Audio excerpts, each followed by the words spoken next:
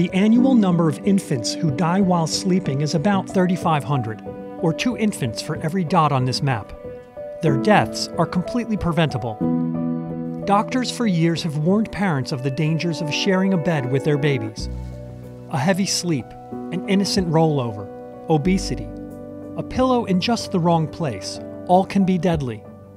All it takes is one mistake and less than 60 seconds.